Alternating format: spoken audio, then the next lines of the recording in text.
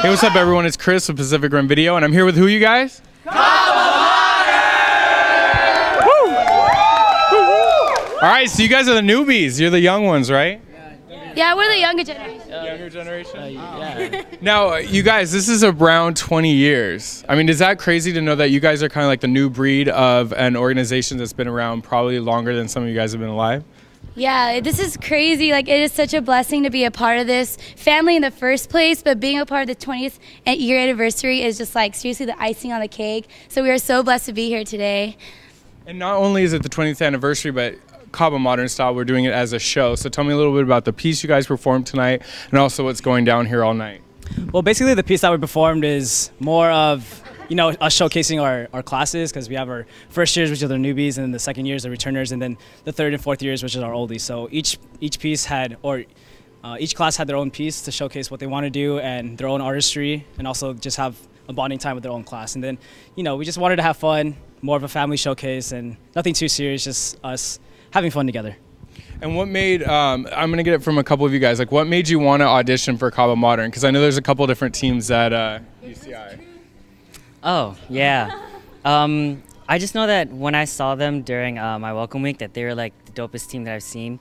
And I think just their performance and their stage charisma really like inspired me to want to join their team. So. Why'd you join? Let's say him. I would say after I saw Vibe 14. So after that set, and then I joined Creative, and then I really got into the family, and then like getting to know like the older like alumni now. But yeah, like it's really like truly a blessing to be a part of this family. Like all the people here are like amazing. Like no one can ever replace like each and every one of them. So yeah. Thank you. Somebody just fell over there. And tell me a little bit about how your college experience would be different if you weren't part of Kaba Modern. Oh, I don't know what I would be doing. Like, I honestly don't know what I'd be doing on the weekends, what I'm doing on the weekdays. I'd be at home, maybe, probably. But I don't know. Modern's changed my life, and I can see myself without Modern. So. What do you want to say to Arnell? Because without Arnell, this couldn't happen. I want to say. She exhales. She's like, okay, ready. I just want to say thank you for changing my life. Because without this team, I would just probably be a nobody, you know.